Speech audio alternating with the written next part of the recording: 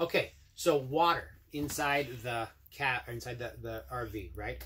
I want to have water. I have my water tank filled down below, and now I want the water to come out of here. And right now it comes out, and sometimes, I mean, right now it's coming out because there was pressure in the lines, but eventually this water pressure will stop being there just really quickly.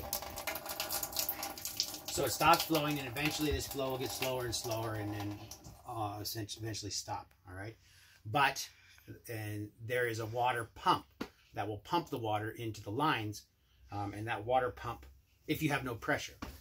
If you're plugged into a full hookup site, or a site that has water, right, then you just put the hose in, and that's the water pressure that will allow this to have more pressure. This, the shower, the bathroom, and the toilet. Okay, and that's plenty of pressure from the side. You don't need to have the water pump on if you have that on. But if you're just driving and you're not plugged into anything, then you need to have pressure. And to get that pressure, you need to make sure the water pump is on. Here's the water pump right here. Again, before anything up here, any power is going to work anywhere, you need to make sure you have your main power on. That's on, it's red right there. So I have water pump, and I can turn the water pump on. Okay, now when I try to turn this on, it'll still take a little bit of time, but I can hear in back underneath the mattress a little bit of a, which is the water pump pumping away, and that should be able to give me enough pressure so that, you know, intermittent use is available to everywhere. Okay, one thing that the water pump is less effective at is the shower. All right, so if you're using the water pump on the shower, it's not as strong a shower as if you were plugged into the water pressure at the side of the campsite or something like that.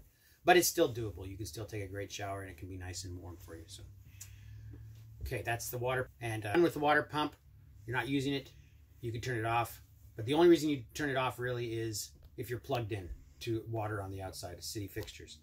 If you're plugged into city fixtures, then you can turn it off. Otherwise, you can just leave it on the whole time, so that nobody has to worry about is the water working.